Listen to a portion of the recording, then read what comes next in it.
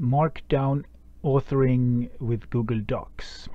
So here I am in Google Docs. I have the sidebar with our add-on open. I have some demo text, and I'm gonna walk through some of the features of the add-on. So the markup pane over here allows me to select whatever I want, then go and change to the different markdown syntax. I can make this one here bold, for example. Make this inline code. I can click the preview tab, and when it updates I can see how the text is gonna look like. I can send it to a new tab so I get a full view of the document. I can view the final HTML using different style sheet. I'm using the GitHub now. I can just click there and click another one and send that to the tab, and this is how it's gonna look like then. We have special table support in the add-on, so let's go and insert a table or create a table here. Insert a table will insert an empty table, but tables can also be created from Google spreadsheets, from CSV files from your hard drive. I can just paste text into a text box here, tabulated, or I can in this case generate some demo data. Click generate and click create, and then the table gets inserted here, as you see. When you have a markdown table and you want to work with it, we have a special zone for that here in the advanced tab. Go to tables, click somewhere in the table.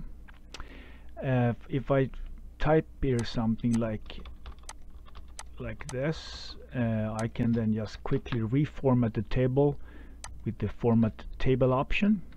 You see it aligns nicely.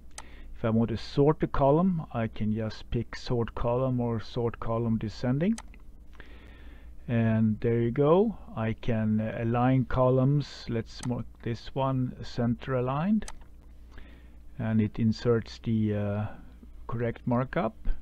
I can move columns to the left. Let's see, I move this point column to the left. I can move rows up and down. Using emojis is really simple. In the advanced section there are two tabs. Emojis, here is the complete GitHub library of emojis, so you can just put the insertion mark somewhere and click the insert button, and there it is. I can of course go back to my preview tab and check that it's there. If I go back to my advanced tab, I can, if I have a certain emojis I want to use often, I can just put them in my fav collection. That is easily done by going to the one I want, the rage one. Click here to get the menu and say add to favs, and it's added to your collection. That we can have a look here. Oh, there, it's been added.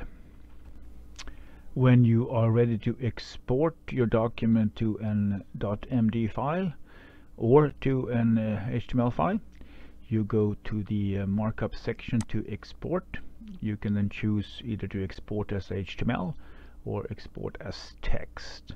If I click the export HTML, it will show me the code here, and I can choose to send to a new tab up here, or I can upload to Google Drive by entering a file name and selecting a folder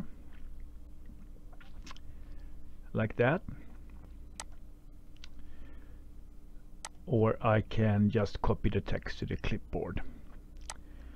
This almost the same goes for the text. I can send the text to a tab, I can upload to Google Drive, or I can save to my local hard drive, or I can copy to the clipboard.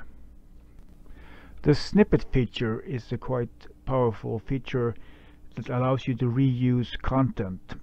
So let's go to the reuse content part of the sidebar. Let's say that you want this first sentence to be used quite often. You select the text, you go to your common snippets area here, and you say create a snippet from the selection. Save it to the snippets folder, and there it is. If I close that dialog, we'll see I have a new snippet here. Then I can go to any new document, or to of course this document, and just click the insert button, and I have inserted that snippet. So that's a really easy way to reuse content. There are three kinds of snippets. You have the common snippets, which are saved in your snippets folder, which is personal to you. Then you can share a group folder with your team, where you put snippets that most people in your team would use. And then you can also use the Chrome extension from Docs365 called Docs365 Chrome X, which will add a context menu item to your Chrome, so that you can save any text in any website to a snippet that you quickly can insert into a Google document. The add-on makes it really simple to embed base64 encoded images in the document. So to do that, I go to the markup section, go to markup here, and say I want to embed an image. I can enter the text here, Docs365, and then I can choose a file, either from the hard drive like this, or I can select an image from my Google Drive file, or I can grab from the web. So let's say I'm gonna pick one from my hard drive,